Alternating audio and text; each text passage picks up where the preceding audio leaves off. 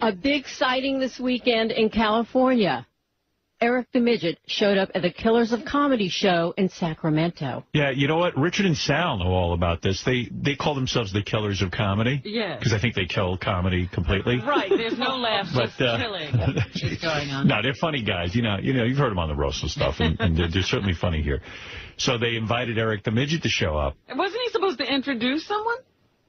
Hey, guys, come in here and just give us a little rundown. Yeah, I thought he was actually going to be on stage.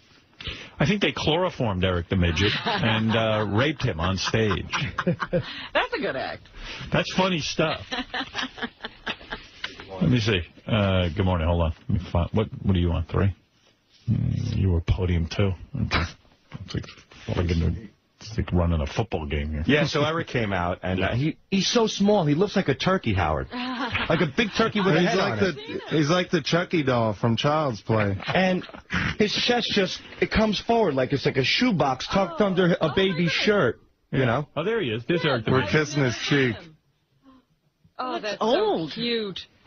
But he's got the littlest hands. Does Eric the Midget dye his hair? He might. Looks like it.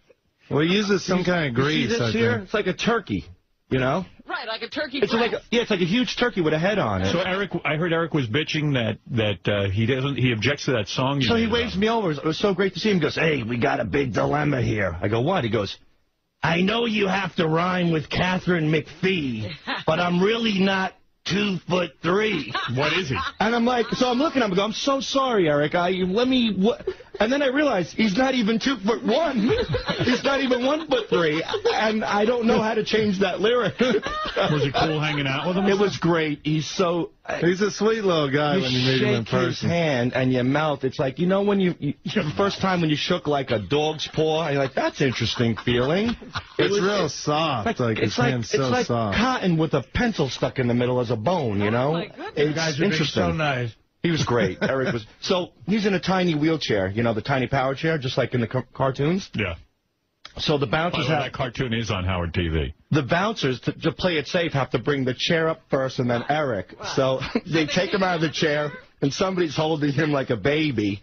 They put the chair on the stage first, and then they walk off the stage, and they pick up Eric, and he's dangling in the air. Well, there was no ramp on stage. They plop Eric in the chair on the stage, and then he does the introduction. And the crowd goes nuts when they see the wheelchair, because they know who's coming up next. They start chanting his name as soon as they see that wheelchair. Could he get laid? I don't know. He's not a bad-looking guy. Do you think he has working organ? I mean, like, you know. No. You know what I realized? What do you mean? You don't know if his penis works? How do you know? He probably works. You guys probably jerked him off. Well, it must, because he's horny. He talks about, you know, Kelly Clarkson and Of course stuff. his penis works. And he asked me, he said, "Could you tell Brooke Hogan at the Bubba wedding that I said hi?" Hey, Eric, I heard you were in show business this weekend. What the fuck is your problem, you two idiots? I was completely nice to your two dumbasses, and now you're here ripping me? We're not ripping you. We said you were real sweet. We liked meeting you. Yeah. And Like all the other comments were compliments. They were. What did they say that was bad? I'm not catching your drift. I'm 3'5". I'm nowhere near the 2-foot mark. You're 3'5" in the chair. No, you idiot. Standing, having a doctor measure me. He has 2'2" wheels. Yeah, you got to take the wheels out of the therefore equation. he's 3'5". What do you care if they say you're 2'3" or 3'5"? What's the difference? It's funny for the song. There's morons that are listening that actually believe that. Does it matter that much, though? We don't cater to morons. This show has a very, very high IQ audience. By the way, What would it keep you out of if people thought you were 2'3"? A roller coaster? Seriously, Eric, I don't see, why are you so sensitive about your height? I mean, you know, whether you're 2'3" or 3'5". I mean, is it because you don't want to be technically a midget? Because 3'5" is not a midget. It's taller. No, the cutoff for little person is 4'10". Oh. Yeah, so, I mean, he's still Then why does it matter? Yeah, what's the big deal? I mean, they were eyeballing you. They didn't think you were 3'5". Well, that's their dumbass problem. But other than that, they said nice stuff. Yeah, Eric, it was very soft. We took Eric to a titty club. We put him in front row. Yep. Shuli helped him hand out dollar bills to the girls. Did you go to a titty club? Yep. Look at you. How could you yell at these guys? Did you beat off when you got home? No, Tell the truth. No, I didn't. Did your penis work? Yes. Then you would have definitely beaten off to these broads. Why wouldn't you beat off, Eric? He beat off. He's uptight. He doesn't like to admit that he beats off. No, I didn't. How many times a day do you beat off? It'll ruin his image. Yeah. I'm not saying that. But you do it. You know you do. He's got to beat off like 2 times a day at least. Hey, Eric, can you tell Howard the one time you did beat off when you tell me the girl who came over your apartment with the big boobies? Oh, yeah. What was that about? There was Go ahead. a friend of mine from high school. She let me feel her up and all that stuff. And then afterwards, I did do what Sal just said I did. You beat off? You slapped it? Now, does he, wheel his power chair over to the tissues afterwards? Or do you... First. How do you work it? Do you power chair over to the tissues beforehand? Or? Yeah. Yes, what? Afterwards? No, before. You get all set up. That's how I do it. Sure, do it.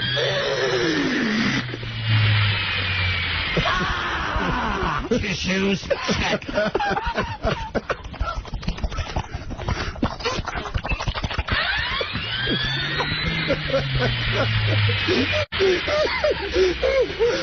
Well, hey, I'm glad you were there, man. Sounds like a power saw. Poor guy.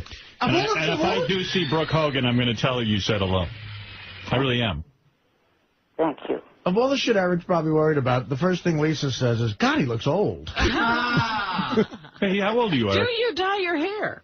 31. He definitely dyes his hair because his eyebrows are dark and his hair is blonde. First of all, look at the insane amount of makeup Sal's wearing in that picture. I know. I'm just orange. I don't know why. That's not makeup? No, it's just that Richard's so white that I look orange. Stop it. Hey, Eric, do you dye your hair? No.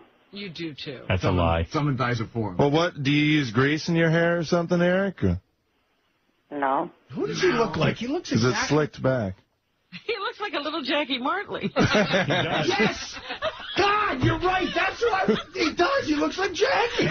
He's just a little funnier. I got to make a movie for the Howard Stern Film Festival and let Eric play Jackie's. Oh, I'll do that. The puppet. Well, maybe we'll replace him with the puppet. Yeah, the puppet comes to life. I'm trying to think, who the fuck does he look like? And you're right, he looks like Jackie. Yeah. Hey. Eric's the size of a joke master. Eric the Midget as a Jackie puppet. Hey, by the way, Richard, are you still wearing the same shirt that you wore Saturday at the appearance? Yeah. On stage, Howard. You smell, man. Sal said that when they got on the plane. Oh, yeah, so Sal was out. we're leaving the hotel, and Richard has a tiny duffel bag. It never occurred to me. So I'm leaving. I go, how do you fit your clothes in there? He goes, I'm wearing my clothes. I go, where's your pants? He goes, they're on me. One pair of pants for 3 fucking days in a hotel with this guy. And underwear. And everything. underwear. But when you come home... Change your underwear? No. Why 3 not, days. But why not change your shirt when you get home? I just grabbed this one this morning. I was kind of in a hurry to get Here's here. the big question. Did you shower? I did this morning, yeah. No, but did you shower on the road? Dirty? No, he didn't shower on the road. I slept with him every night. No, but Richard, I did you here. didn't fucking take a shower the 3 days you were on the West Coast. I didn't sweat or anything. And you want to hear this? He doesn't wash his jeans because he spent a lot of money on them and he doesn't want them to get damaged in the wash. You know what? Well, I don't want them to get stolen at the laundromat or something. Well, they're like $150. It's beyond. Yeah, but what's the point? reason to wash them. It's beyond laughing now. I'm really mad at you. It What? angers me. I mean, it's disgusting. It's gross. And it's like, I can't Meanwhile, did you believe hear it. Will was here and shit his pants? What? What? Yeah, Will, He our had the What are you producer. talking about? He was here, and he had like a stomach flu or something, which he still has. I don't know why he's at work, but What day was this? this was, what day was this? Saturday morning. Yeah, you were here Saturday morning. What were you doing here Saturday? Well, I missed Friday, so I had to come in and finish my work. I had to do the Huey Lewis notes. And I came in, and I thought I was feeling a lot better. I had a little bit of an urge down there, so I kind of let it go, and it was a wrong move. It was just down my legs, all over the place. You guys shit in your pants. Like, why don't you just go to the bathroom? Because I didn't think I had to actually go. I thought I was kind of over it, and I could, like, control the urge, but it was just everywhere, and I was cleaning up in the bathroom. And And how do you get home now that you've got it all running down your legs? It's on your pants? Is everything? Well, no, mostly my boxers captured it, so I just, like, wrapped them up, brought them home. Did you get the number? You didn't leave them here? Well, I was debating whether I wanted to keep them or not. Well, did anybody walk into the bathroom while you were talking? Yeah, there was like some Indian guy in there, and I was like, taping up my boxers. It was horrible. What the hell happened? What is wrong with you? Filthy. One of those Stern motherfuckers should have found. Filthy, yeah. Oh, it's that Howard Stern show. Oh, they wrap your underpants up and shit in them. Bunch of fucking pigs. Yeah. They say we stink. But that... Excuse me, Mr. Lewis. You and Lewis knows. Yeah, and then he canceled. That was the worst part. Oh. So is Eric going to be doing... Yeah, he canceled, too. Wow. I'm still fascinated. Richard does not shower the whole 3 days you're on the West Coast. And doesn't bring a change of clothing. Artie. All I know is I am trying to pray to an elephant and you smell like shit. Dude, Saturday. Seriously, change your shirt, man. Howard. You get off the road, I mean, and you've been on This is a brand new shirt, though. I just bought it on Saturday. So actually. what? You wore it for 3 straight days. You slept in it. You friggin' pants. I mean, dude. But, dude, Howard, he sweated in it. There's cigarette smoke on it. He went to a strip club with that shirt You know on. how gross these gigs are if you're on stage at one of those gigs? I mean, you don't sweat on stage? And then With the lights? It was nice and cool out. It was cool out there. And then you bring a scented candle with you so that the room won't smell? Yeah. Because he smells. Yeah, it's awful. The pumpkin candles, I love them. Yeah, but instead of bringing... Wrapped up with the smell. Yeah, but instead of bringing a candle on the road... Bring soap. Why don't you just Oh, take I a do shower? once in a while. I do. And wash your clothing. I mean, just sometimes we're so busy and stuff. We get running around. Underwear. You don't want to have a clean pair of underwear. Oh no, you know why? You're like a person who lives in the 1800s. Like there's no lights, there's no electricity, there's no washing Like machine. Amish. I should be Amish. Or like a person who lives in 2007 Kansas. Right. He said, Howard, he said he doesn't have any room in his duffel bag for his iPod and his laptop if he adds a pair of pants. Eric, so you like hanging out with these guys? It was fun? Yeah, I've been not fun hearing them this morning. Well, they didn't say anything bad. Except No, that we just said what happened. Wrong. Yeah. They pointed out a lot of stuff that I don't want to have pointed out about myself. Like what? Your chicken breast? That's one. His what? His turkey His physique. turkey breast. His turkey physique. Yeah, he looks like a big turkey. We're all vain. But look at Richard. Richard looks like a Dorito, you know? I look like a chicken. Right. Artie looks like an elephant. Sal looks like a magician. Benji looks like a pig. Gary looks like a monkey. You look like a turkey. So what? We'll put you on the table for Thanksgiving. The crowd in San Francisco went nuts. They were They love chanting you. Eric's name. They loved him. At least they love you, man, right? See? Did you feel good up on stage? Did you feel like a rock star? Yeah, it felt good. Yeah. Crowd loved you. See? Julie told me the crowd went all night. Yeah, they did. What did Eric say? Eric, what did he say? do what you did on stage. Let's hear it. That's his catchphrase. No, it's not Artie. Artie, Eric, say something. What'd you say on stage? I said that Johnny Frodo had a message for me to give to the audience. Nice. I don't know. He's hooked in with that Johnny And Frodo. Johnny has him speaking. It's like, he's Johnny's little dummy. Yeah. Johnny Frodo. How quick those chants turn into booze, right, Eric? No, they actually reacted positively to that. So what did Johnny Frodo have to say? You guys don't realize it. A lot of people do like to hear Johnny on your show. We know. We put him on. That's why we put him on. Yeah, you rushed his ass off the other day. Yeah, because he wasn't getting to the point. I got a show to produce. Stupid call that it came after him. I got to go, Eric. We're This about is silly. to get rid of you. You're about to hang up on you. I lost you, turkey. Happy birthday, Stern. Oh, thank you Oh, very it's nice much. of him. Thank you. And I will tell Brooke Hogan your message. Thank you. Anybody else you got a message for the Bubba wedding? Yeah, Johnny Frano says to Brooke, I'll get